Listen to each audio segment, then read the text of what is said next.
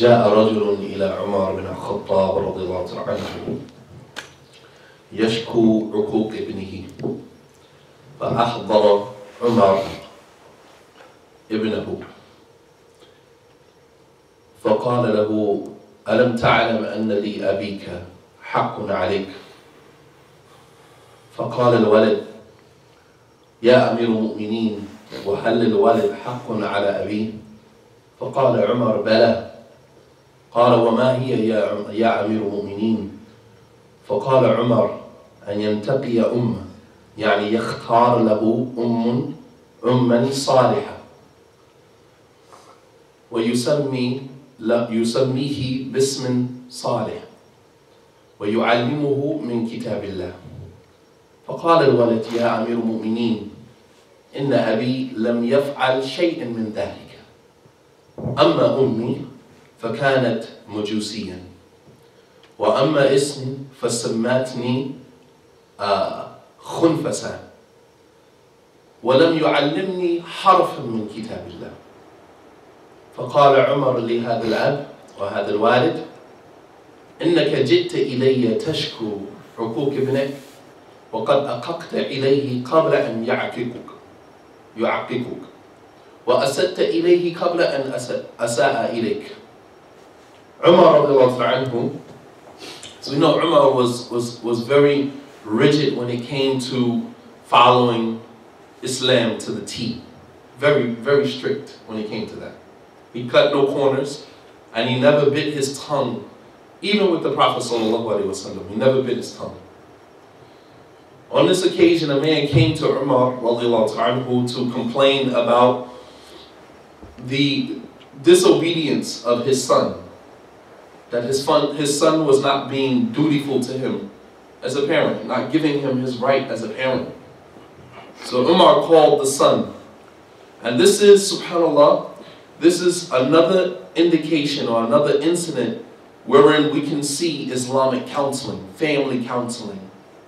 Today we have marriage and family counseling. But this happened even during the time of the Prophet ﷺ and the Sahaba and the generations all the way up until today. There has always been counseling in Islam. Umar brought the son and the father there, and then Umar turned to the son and said, don't you know that your father has rights over you? The son asked Umar, he said, O leader of the believers, doesn't the son have rights over his father? أَلَيْسَ لِلْوَالِدِ حَقٌّ عَلَى أَبِيهِ? Doesn't the son have rights over his father? And Umar radiallahu anhu, he said, of course he does. The son said, so Umar, what are the rights of the son over the father? Umar radiallahu anhu, he said that he chooses, number one, he chooses for him a good mother. This is before the child is even born. Your children that are in your loins, that are in your scrotum, those sperm cells, those are your children. And they have a right over you even before they are brought out into this world. Subhanallah. Islam has a very beautiful way of showing us how valuable, how important something is by holding us accountable for it. Even though we may not see the merit or the value in it, but the fact that we are held accountable if we neglect it shows how valuable and how important it is in Islam. That your children have a right over you even before they are exited into this world by you choosing for them a righteous mother. As the Prophet ﷺ, he said to the Sahaba, فَاخْتَارُوا لِأَنفُسِكُمْ مَكَانْ صَالِحْ لِمَائِكُمْ.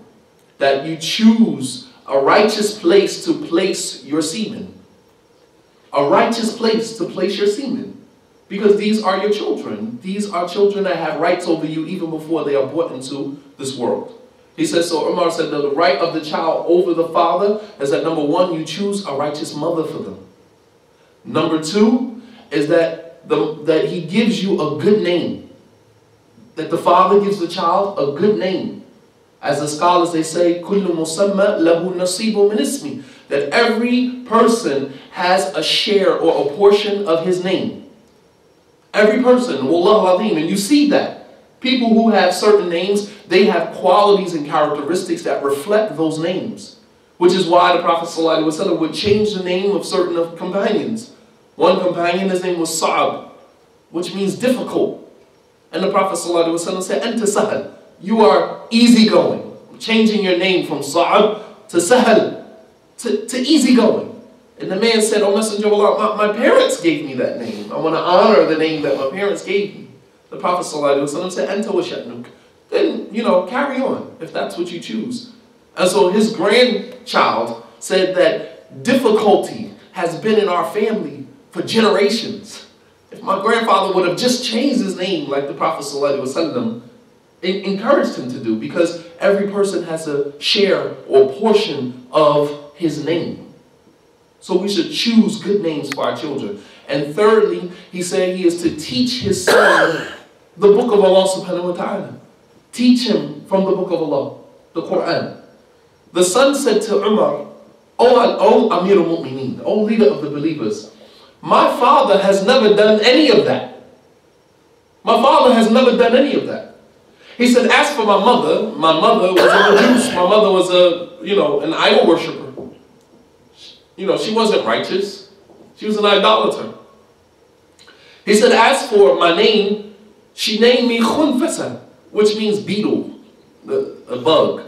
That's what she named him." He said, "And as for the book of Allah, my father never taught me, wala harfun wahid, never taught me one letter from the book of Allah subhanahu wa ta'ala." SubhanAllah. How you coming to Umar to complain about your child when you have done your child the greatest injustice? The greatest injustice. This is a classic case of the pot calling the kettle black. You've done your child the greatest injustice. So Umar turned to the father and he said to him, "You came to me to complain about the disobedience of your son towards you." He said, "But you have been undutiful to your child before he was ever undutiful to you. And you did him an injustice before he ever did you any injustice." SubhanAllah. How do you come and complain, calling for your haqq, when you never gave the child his haqq? Teach your children from the book of Allah subhanahu wa ta'ala. Think about how many parents today who send their children to Islamic school. Islamic school is raising your children. We spend very little time with our children. Think about how much you have actually taught your child from the book of Allah subhanahu wa ta'ala.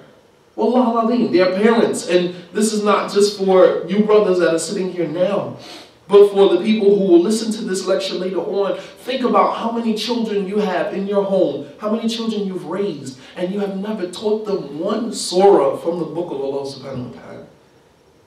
Al-Fatiha. How many children can't even recite Al-Fatiha properly? And the parents, have so many other things. And mashallah, they have iPads, they have cell phones, they have their own room, they have so many other amenities that the dunya can offer, but the very thing that will save their life, you neglected to give them, and that was the book of Allah subhanahu wa ta'ala, guidance. And the Prophet ﷺ said in ending, "Ma min 'abdin istar'ahu Allahu ra'iyyatan thumma lam yuhutha bi nasihatin wa fi riwayatin qala yamutu yawma yamutu wa huwa ghashin li ra'iyatihi illa lam yajid ra'ihatal jannah." The Prophet ﷺ said that there's no servant who Allah subhanahu wa ta'ala makes him responsible for something, and then he neglects or fails to fulfill that responsibility, except that he will not smell the fragrance of paradise. And included in that is the rights of the child. Your children have rights. We tend to always consider our rights over our children, but your children have rights over you as well. Wallahu ta'ala a'lam wa sallallahu ala nabiyyina Muhammad wa ala alihi wa sahbihi wa sallam tasliman kathira wa akhiru da'wana alhamdulillahi rabbil alamin. Assalamu alaikum wa rahmatullahi wa barakatuh.